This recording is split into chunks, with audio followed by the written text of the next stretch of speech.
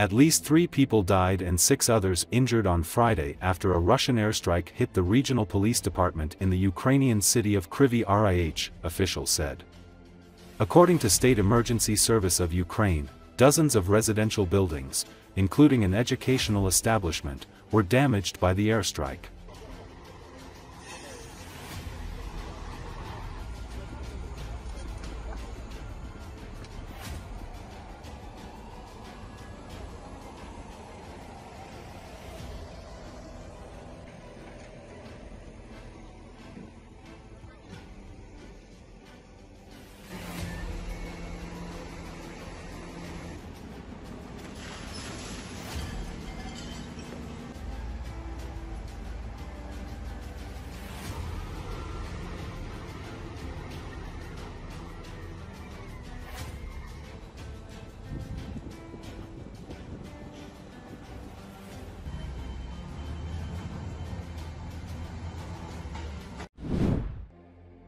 Donald Trump said he will meet with Ukrainian President Volodymyr Zelensky in New York on Friday after days of questions over whether the two leaders will sit down together.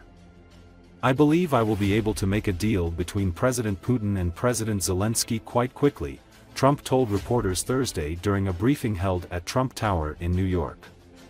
Earlier Thursday, Zelensky met with Vice President Kamala Harris, where she criticized Trump's push for Ukraine to quickly cut a deal to end the war. "They are not proposals for peace," Harris said. "Instead, they are proposals for surrender."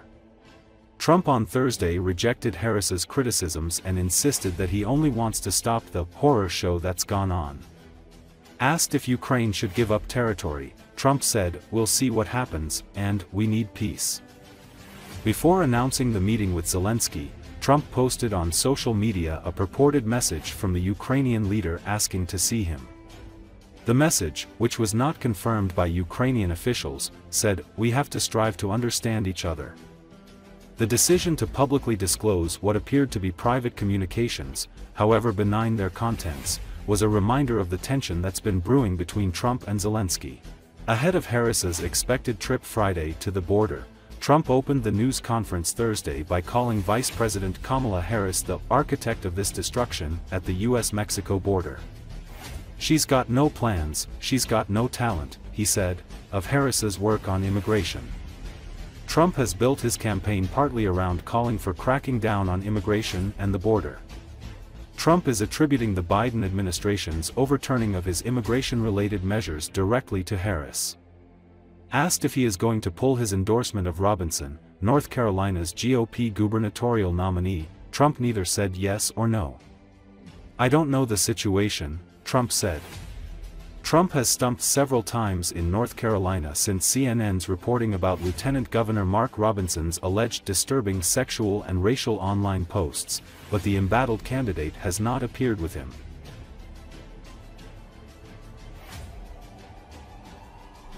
As you know, President Zelensky has asked to meet with me, and I will be meeting with him tomorrow morning at around 9:45 in Trump Tower. And it's a shame what's happening in Ukraine. So many deaths, so much destruction. It's a horrible thing. And one of the things that are very bothersome to me is the fact that Europe is paying only a small fraction of the money that the United States of America is paying. And we have an ocean between Russia and ourselves. They don't. They should be equalizing. They should start paying up. I did this with NATO. I made them all pay. I don't. It's very unfair to the United States, but I look forward to seeing him tomorrow. We'll see. I do believe I disagree with him. Well, he doesn't know me, but I disagree. But I will say this. I believe I will be able to make a deal between President Putin and President Zelensky quite quickly. It's not a surrender. What my strategy is to save lives. I want to save lives. Millions of people are dead. Millions more than they even think about. And it's not my fight, but it is a fight to save humanity. That is a terrible, let me explain.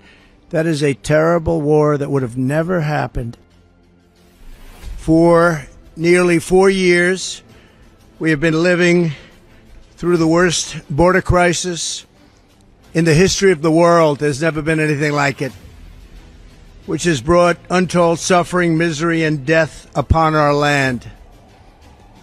The architect of this destruction is Kamala Harris.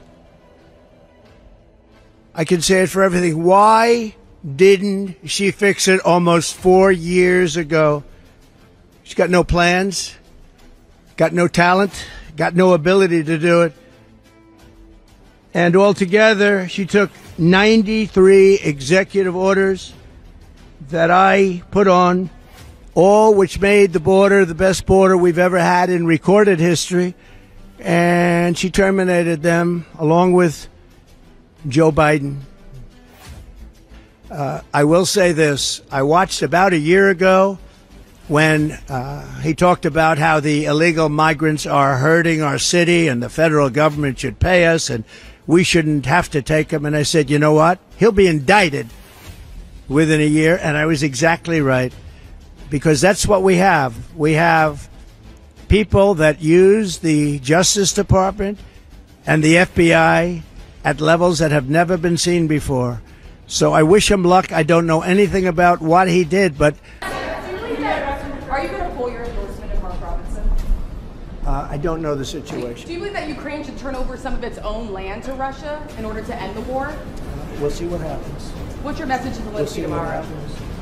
Let's get some peace. We need peace. We need to stop the death and destruction. Don't you think?